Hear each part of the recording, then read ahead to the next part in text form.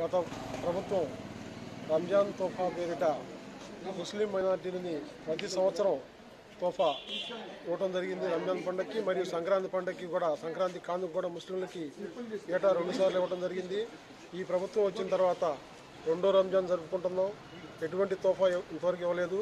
మరి ఇక్కడి నుంచి పోటీ చేసినటువంటి నారా లోకేష్ గారు తన సొంత నిధులతో ఏ పేద ముస్లిం కూడా పండగ నాడు ఆకలితో ఉండకూడదు అనే ఉద్దేశంతో మొత్తం 2000 కుటుంబాలకు పైగా ఈ రోజున మంగళగిరి నియోజకవర్గంలో రంజాన్ తోఫా కార్యక్రమం ప్రతి వార్డులో కూడా ఒక వేడుకలాగా చేయడం జరిగింది.